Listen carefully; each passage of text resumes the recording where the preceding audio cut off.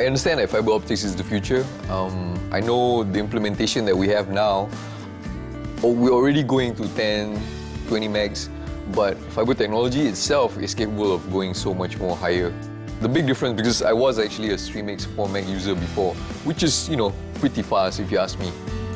UniFi with the fiber just gives it a whole new dimension. It's faster, it's definitely richer, and it's more reliable. It's the little things that you notice.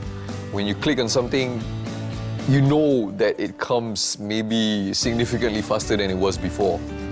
You kind of expect the speed based on what you read and based on the brochure and all that. But it really hits you when you first use it and you click on stuff. It's just there, right? You want to download stuff, you go get a drink, and then you're expecting the count up, but it's already there, right? Hey, where's the count up? It's obvious when your kids would use YouTube as you would use Google, if you know what I mean. Naturally, when you want to research something, you type it in Google, text comes out, right? You click and then you go with it. The kids would just go to YouTube and type in exactly what they want, and the video is what they watch. So they can be querying stuff related to nature, animals, mathematics, you name it, right? Yeah, games that we play, right? Stuff like that. So, and they'll be watching videos on their query.